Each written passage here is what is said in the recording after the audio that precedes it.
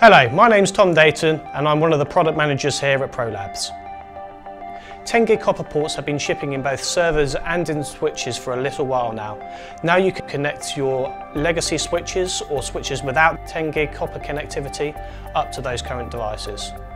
I would like to talk to you about the Copper 10 gig transceiver newly released by ProLabs. Often when customers are building data centers, they're faced with a choice between fiber and copper. Either the copper is already there or they are looking to find a cost-effective way to deploy the interconnects between switches and devices. The Copper 10 gig transceiver will work with your current infrastructure and will be very familiar with its RJ45 connector. This product is also backward compatible and will auto-negotiate down to speeds of 1 gig, which makes it an ideal candidate for going into those legacy deployments. Currently compatible with Cisco, Arista, Juniper and many other key OEM vendors across the market. Thank you for taking the time to watch this video.